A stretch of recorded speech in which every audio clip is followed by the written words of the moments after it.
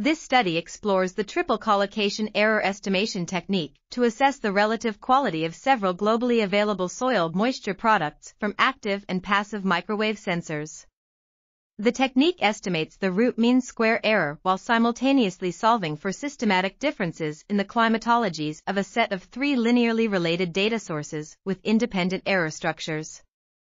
The study reveals trends in uncertainty related to different observation principles, frequencies, and choice of independent reference dataset.